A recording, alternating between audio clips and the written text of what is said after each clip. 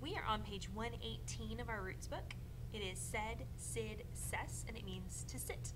Let's start at the top of the page with that paragraph. If you have a sedentary job, you probably sit at a desk all day. If you work assiduously, you literally sit at your work until it's finished. And if you have an insidious habit, it is one that does not seem very bad at first, but that sits in wait for you, ready to become more and more harmful. Let's go ahead and highlight that root and underline its meaning, and we'll start looking at some words. Our first word is assess. Assess is a verb. It comes from the roots ad, meaning to, and sess, meaning to sit. So literally it meant to sit near to a judge, as if you were the assistant. We don't really use that meaning as much anymore. Now we use it as to estimate the value of property for taxation. So here it says their property was assessed at a higher rate than formerly. So here you see the two assessors, that'll be our next word, assessing a house. They're taking a look at what it looks like inside and out, all of its measurements and everything, to give it a value, which allows the city or the state to tax a property. There's a second definition here as well, to estimate a situation or event. So if you assess a situation, you're making a judgment about what's going on. An assessor is a noun meaning an official who assesses property for taxation. So here we have two assessors assessing a house, right? Assiduous is an adjective. It means sitting at something until it is finished, persistent. The new clerk was assiduous in performing all his duties. I hope you are all assiduous when you do your homework. All right, insidious is our next word, from the roots in meaning in and sid meaning to sit. So literally sitting in wait for. This has a really kind of treacherous undertone. So the connotation here is very, very negative, okay? So sitting in wait for, treacherous, more dangerous than seems evident. I'll tell you, when I was looking for images and things to put here, what kept coming up over and over again is this horror film called Insidious that has a little boy who is like taken over by demons. The house that they're living in, the mom realizes has demons that are trying to take over the little boy. Super scary. I would never see that movie because I hate scary movies, but yeah, apparently that one's super terrifying. So what's insidious about it is that those things are laying in wait in the house, and they kind of take over.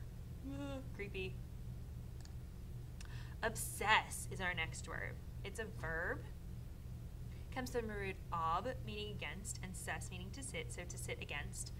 But we mean to preoccupy the mind abnormally, or to besiege like an evil spirit. I like that one too. He was obsessed with the fear of failure. Terrifying. Or maybe a little bit more relatable, mom asks, can you do anything besides obsess over one direction? And you say, I can go like this, like Jack Sparrow does in Pirates of the Caribbean. Yeah. All right, related is the word obsession. It's a noun, same two roots, ob meaning against and sess meaning to sit. Originally, it meant the act of an evil spirit in ruling or sitting against one, right? So the idea that an evil spirit would come take you over. You'll notice that that came up in the last definition as well, right? It's kind of an older meaning, not really what we look at now. Now we would talk more about a persistent idea, desire, or emotion that cannot be got rid of by reasoning. Her desire to act in movies had become an obsession. You'll see here, I put Calvin Klein's Obsession perfume here.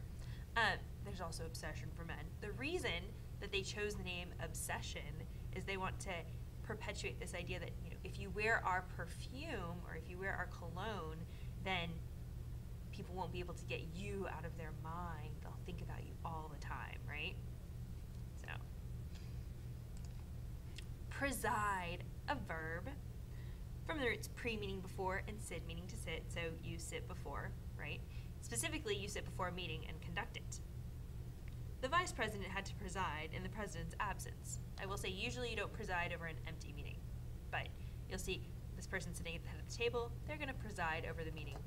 So we're assuming the other people are about to show up. President, noun, one who sits before a group as its head. Same two roots. We waited for the president to state his views. I chose the seal of the President of the United States because that seemed logical. He sits as the head of our country, right? But there's also like a president of the board or a president of a university. So we don't only mean like our president of the United States when we use that word. It can mean a lot of different people. Sedative, a noun. Literally a medicine that makes one sit down or quiet down. We use it a little bit more broadly, a medicine that calms nervousness or excitement. Or if we say that you're going to be sedated, they're going to use a sedative if they're going to, I don't know, take out a tooth or something like that, right? So that's what we're seeing here. It's actually from dentist's office. So it's a medicine that helps calm you down. Sedentary is an adjective. It means requiring much sitting. So you'll see here there are a lot of people with sedentary jobs. What kind of jobs? Sedentary jobs. See how it's acting like an adjective? Because he had a sedentary job, he didn't get enough exercise. Something to think about. Sediment. A noun.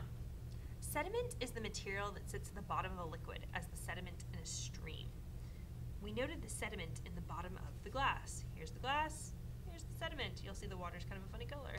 Yeah, I wouldn't drink that. FYI. Session. Session is a noun, and it means the sitting together of a group. We also use it a little bit more broadly now. So you can sit for like a session when you have photos taken. So here you see back to school mini sessions. But the sentence here talks about school is in session now. So school's happening. We're all going to sit down together at school. All right, next word, siege. Siege is a noun. This is one you should be familiar with because we went to Vicksburg last year. Woo woo. Okay. The literary meaning of siege is sitting down before a town with the intention of capturing it, which in the case of Vicksburg fits really well, right? We do have a broader definition that still fits Vicksburg but also could accommodate other possible meanings of siege. So a prolonged attack as of war or illness. Subside. Subside is a verb. Comes from the roots, oh look, we have more roots, yay! Sub meaning under and sid meaning to sit. So literally it means to sit under. We really mean it as to sink to a lower level or to settle down, which is kind of the definition I went with when I was making this one. The sentence, after midnight the noise subsided. So once it hit midnight the noise went away, sank to a lower level, settled down. Or here I have a great storm out in the Texas desert. So after the storm subsided, out came a rainbow. Subsidiary, again, that root sub showing up. It's an adjective, serving to assist or supplement, subordinate. It literally means sitting under, right? So to sit under, we can remember that. So think about it like this, if the Walt Disney Company is the head, sitting under it or subsidiary to the Walt Disney Company is Walt Disney Pictures or the Disney Channel. So this bigger company owns these smaller ones. So these are subordinate to the bigger company. Okay? Subsidy, noun. From the root sub, under, sid, to sit. Sitting under prices to hold them up. Specifically, this means government financial support. So, the sentence here, when corn prices were low, the farmers received a subsidy. Pretty often, you might hear about, like on the radio or the news, a farming bill going through Congress. A lot of the time that relates to subsidies. So, the government decides how much they're going to subsidize farming when prices get low. All right, and our last word, supersede. It is a verb. It literally means to sit above because it has the root super in it, meaning above, and said to sit.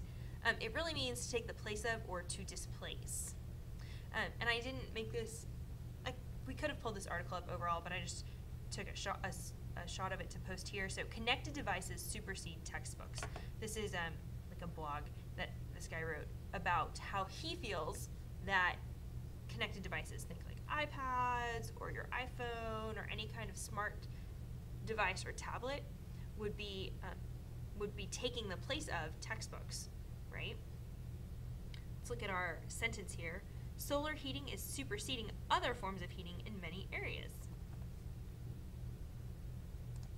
Those are all of our words for this week. There are quite a few words, not too many roots. So in the roots category, we have said, sid, sess, meaning to sit, ad, meaning to, in, meaning in, ob, meaning against, pre, meaning before, sub, meaning under, and super, meaning above. You are responsible for exercise 1, and my kiddos, I want to see that Kia before our quiz, okay? Good luck, study hard.